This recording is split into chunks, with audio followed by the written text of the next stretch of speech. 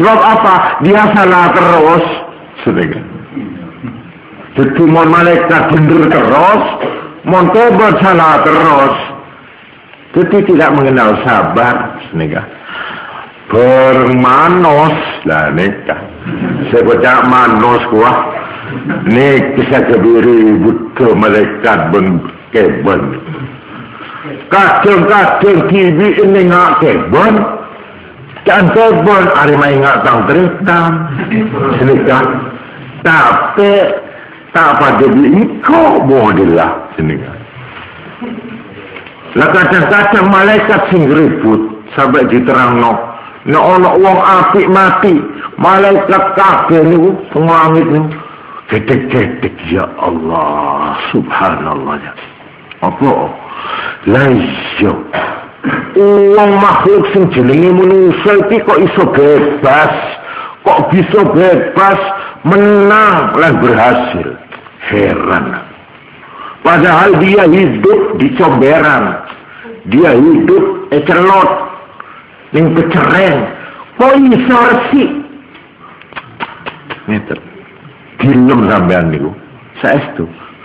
Kok luar biasa nek ana manusa padahal dhek iku yo saben dina gulet ngenun sewu ambek urusan sandang pangan.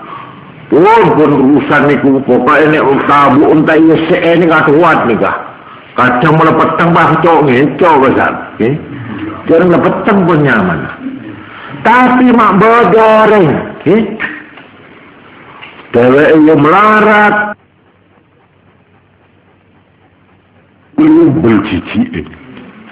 Minun sewu niki nggih. Engko coba nih, napa nih sing gak mampu manusa?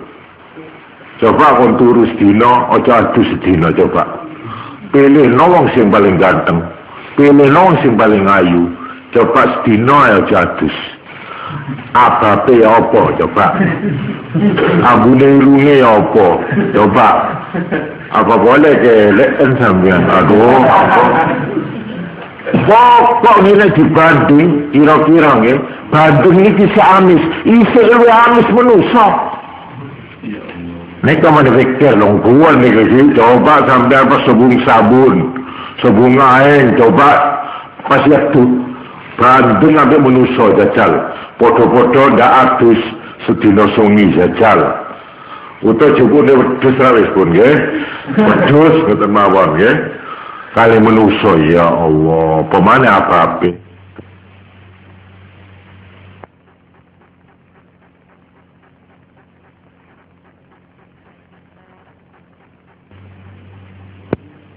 Pun akeh pekongku malaikat. Aduh heran kok. Orang dia iya kedetik nama makhluk dia iya. Mak dia memilih sifat-sifat malaikat.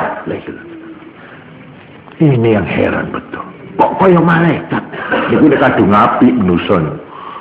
Ini tuh menggemparkan seluruh penduduk malah langit. Malaikat itu gede-gede. Masya Allah. Kira-kira lho, cara pantes so. Aku malaikat. Ngelakoni ngono durung karuan lho. Enggak itu. Yang dia itu harus makan sehari semalam 2 kali. Paling situ sepisan.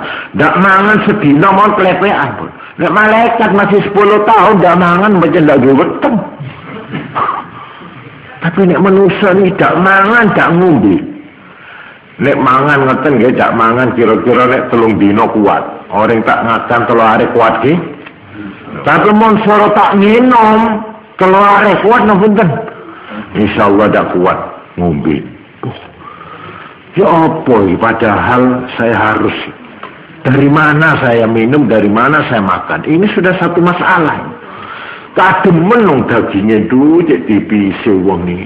Kademen sithik wis wis masuk angin nopo. Panas sithik mon barang pon tak kuatan golek. Jadi dia perlu pakaian, perlu tempat berteduh, perlu makan napa niki jenenge. Nek kewan boten patek niku. Apa boleh bah gojo mbi tawar di napa sih tak kelebihan. Ya, tak usah memerlukan itu ndak. Malah kalau rumah itu dinera masalah itu boleh dikadek ngiyup-ngiyup di dinding sakit. Ini pun hewan. Tapi manusia ini yang paling banyak persoalannya. Mana urusan makannya, mana urusan minumnya, mana urusan kabinnya. Nih kesetong-setong ini pun kiamat tepi nih kan. Kiamat lebih rajin nih kan. Mana nanti kalau sudah akabin pasal di anak. Kadang anak tak bisa tahan sampai selekor. Dorong Maria. Berseteran di anak sama sekali pelengan dia. Sila kadang anak, di anak sampai selekor pelengan dia. Pada pelengan dan dorong mereka. Inilah manusia makhluk yang aneh. Justru karena keanehannya inilah dia memerlukan sabar. Sabar adalah alat khas untuk manusia saja. Malaikat tidak memerlukan, binatang tidak memerlukan. Nah, nikah